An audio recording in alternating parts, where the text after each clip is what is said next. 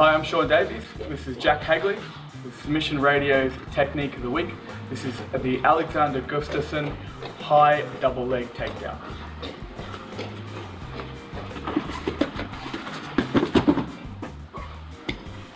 Alexander Gustafsson uses this technique really effectively. He actually took down John Jones in their title fight. He also took down Jimmy Minowa with this exact same takedown. So he likes to start this technique.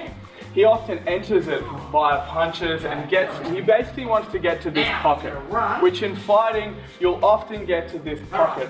I did the technique off a slip jab, so I stepped in on my slip, slipped his jab, came into my own, but I basically want to get in on this pocket. This frame here, okay? Alexander's a really tall guy, so often going on a really low double is not going to be that effective for him. It takes a lot of time. So he gets into this pocket and he basically gets a good strong grip on the leg. He lifts this leg and he blocks this hip with his hand, okay?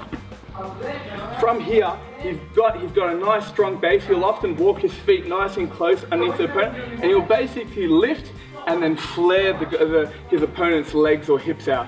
Yeah?